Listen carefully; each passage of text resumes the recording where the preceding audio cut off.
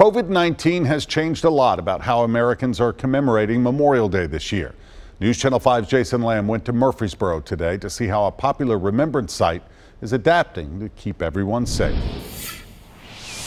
The coronavirus has changed all of our lives, including how we remember those who gave all. You know, I got this one flag and I just wish we had 900 to 1,000 out there today.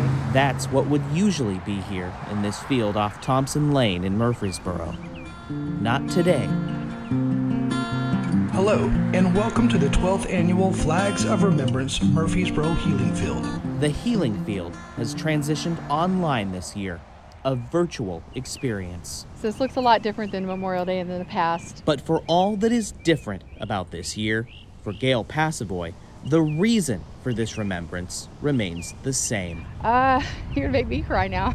Her cousin, Stephen Richards, a former drill instructor in the Marines, died in October. This year, it means a lot.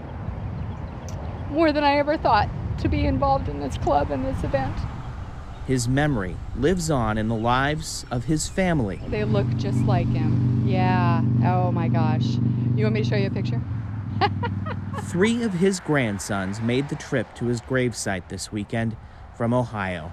Proof, Gail says, that while the flags may be gone here this year, this field of green is as red, white, and blue as ever.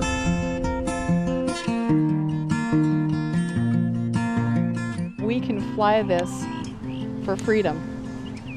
Jason Lamb, News Channel 5.